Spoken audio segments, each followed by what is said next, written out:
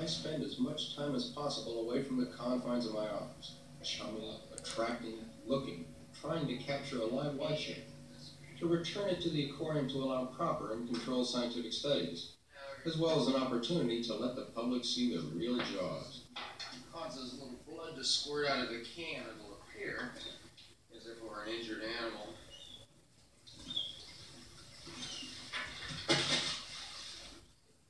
I had one incredible opportunity in 1980 when a fisherman called me and told me he had a live great white shark. He named her Sandy. She was 7.5 feet long and 350 pounds, was caught in his net. He was a very wise fisherman and kept it alive long enough for us to drive to it, obtain her, put her in our truck, and drive her back to the aquarium. Well, of course, after all we've been through, after all these years, the last thing I was going to do was risk the shark's life by watching it swim on its own. I had to be in there with it in case it needed help. Looking back at it, it was pretty foolish, because no one ever had done this before.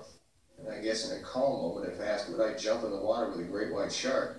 I'd say, of course not. That would be nuts. That would be crazy. I was in a circular aquarium, and the shark was swimming around the circle soon to catch up with me. I lay on the bottom as flat as I could, and the shark swam right over my head. At first, we were very nervous about being in the tank with her when the light level was low. But we felt so confident after swimming all day with her that she wouldn't attack us. And she didn't attack us. As the shark became healthier and healthier, it began to show some very aberrant behavior. The first thing we noted was the difficulty that it had with a small portion of the aquarium. I mean, it's circular in shape, but it was a 5-degree arc that we later measured. It was difficult for the shark to swim by. She would swim towards it, sometimes do a 180-degree turn, sometimes collide rather strongly with that smooth portion of the wall. The second day, she swam faster, collided more often. And by the third day, we tried to feed her. We put blood in the water. We added a variety of food items to the water, hoping that the other fishes would feed in the tank and that she would get the message from them. But she didn't feed.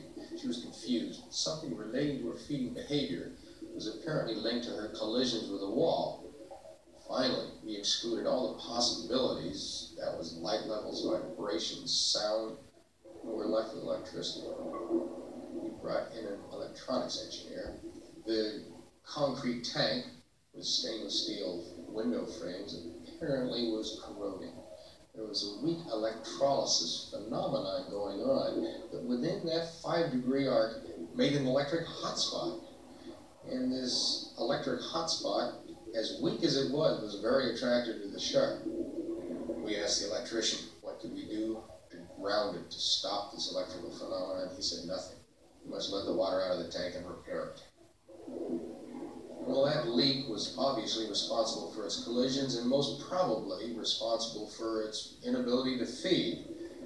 We thought about it and said, there's nothing we can do in terms of a long-term captivity of the shark. We can't fix the tank. We can't keep the shark anywhere else. We have no choice other than to let it go or to die in the aquarium.